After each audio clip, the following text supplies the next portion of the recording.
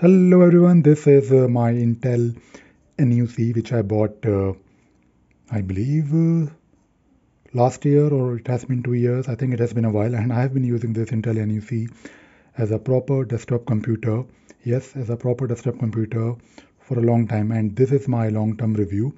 I mean, not really a long review. I just want to give you my feedback. Now, I have been using Raspberry Pis since the beginning. The very first Raspberry Pi which I bought, I used it as a proper MPD server. So I installed MPD and I connected it to a 2 TB hard disk, and it was always up, always running, and it worked really well. So basically, if you're looking for something like a backup server, of course, don't really expect high speeds, or maybe something that you need to run all the time, then maybe you can use Raspberry Pi. And to be honest, this works fine for doing just one thing and one thing only. But if you're expecting to use Raspberry Pi, especially the new Raspberry Pi, I guess version 4 for desktop computing, I don't really think it can replace like a proper computer. But at the same time, I tried NUC and I was not really expecting it to be that good. When I first started using NUC, I thought, okay, let me just try a few things and let us try to monitor you know, the usage or the speed or the things that I am able to do. So I tried it for a couple of months and I never really had any problems. To be honest, uh, I used this particular NUC with a 29-inch monitor, and this Intel NUC came with Windows 10, and it has 8 GB RAM, and I believe 256 GB M2 SATA, I believe, I guess. And this also comes with Windows 10, which is nice because Windows 10 is not bad. I mean, to be honest, I don't really mind Windows 10, and I also don't really mind Mac, to be honest, as long as I'm not using these operating systems as my primary operating system. But if you are looking for a computer which is powerful enough to watch YouTube videos, maybe Netflix, maybe lightweight gaming like Roblox, for example, and maybe at the same time you want something which is always up and running so that you can store your media.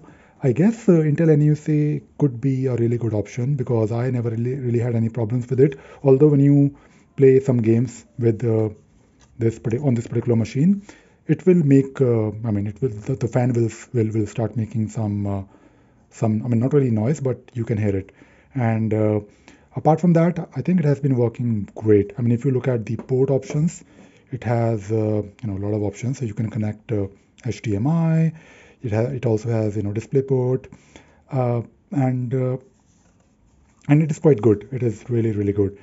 It also looks quite sturdy, and it is sturdy. It has this aluminum case, I guess, and at the same time you can also attach it. I believe I never really tried it.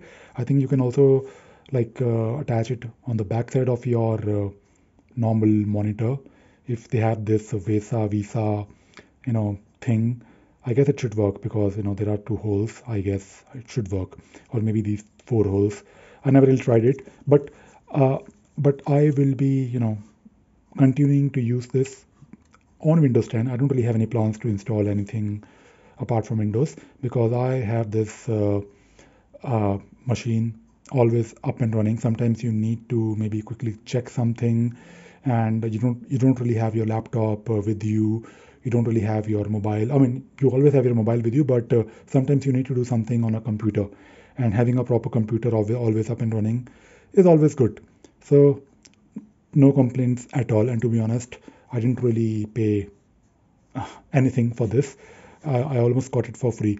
But if you're planning to buy something like this, you should be able to get this really cheap from eBay, or maybe just check in your local Facebook marketplace, or maybe go to your local computer market. I'm not really sure about Nehru Place in Delhi, but here in the UK, definitely on eBay.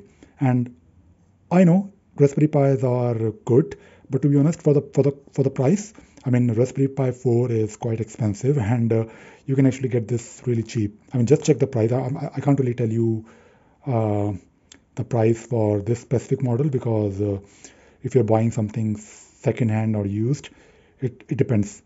It really depends on the timing and also the configuration and from where you're buying. You can also check on Gumtree or local Facebook marketplace where people are usually selling something. So highly recommended Intel NUC. I'm really happy with it. And to be honest, I'm actually thinking of buying one more where I will probably install maybe Linux, or I'll set it up as like a proper home server. I don't really have any home server right now.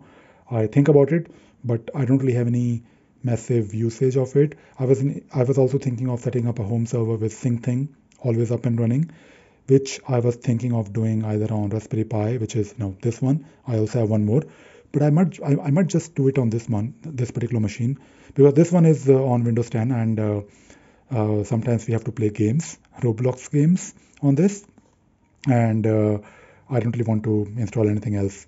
So I'll probably buy one more because I quite like it. All right, that is it for today's video. I hope you enjoyed watching this video and you learned something new. Thank you very much. Bye bye.